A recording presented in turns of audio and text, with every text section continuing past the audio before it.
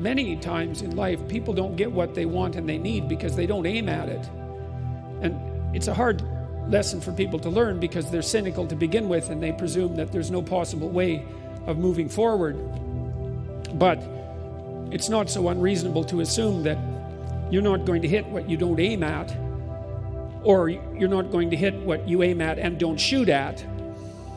And I've seen time and time again that if people do put forward a vision for what they regard as worthy of pursuit, which is something you have to determine in dialogue with yourself. It's like, given the difficult preconditions of existence, is there anything that you could conceive of that you would regard as sufficiently worthwhile so that you would be motivated to pursue it?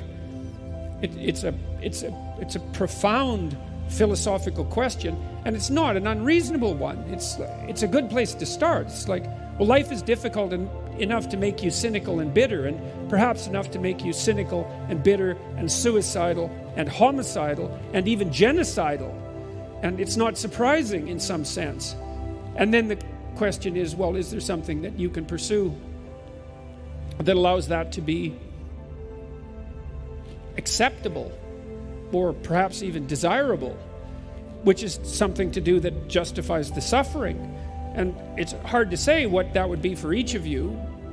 It's something that you can discover. This is partly why Nietzsche was wrong. Nietzsche thought that after God had died, that human beings would have to invent their own values. But the psychoanalysts, I would say Jung foremost among them, put forward a very powerful counterclaim, which was that, well, you can't invent values. They're already built into you.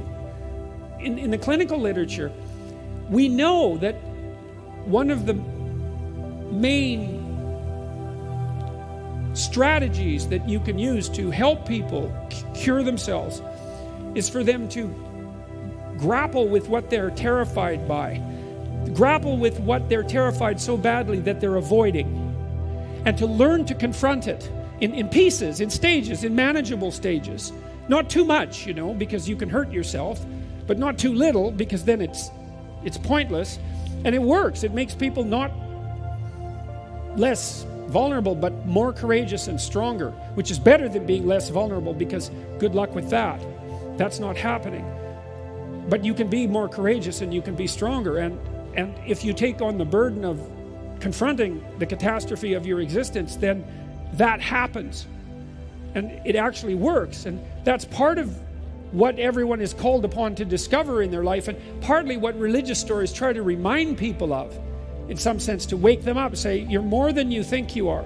If you look at what terrifies you forthrightly enough, then you discover the spirit of your ancestors that you could become.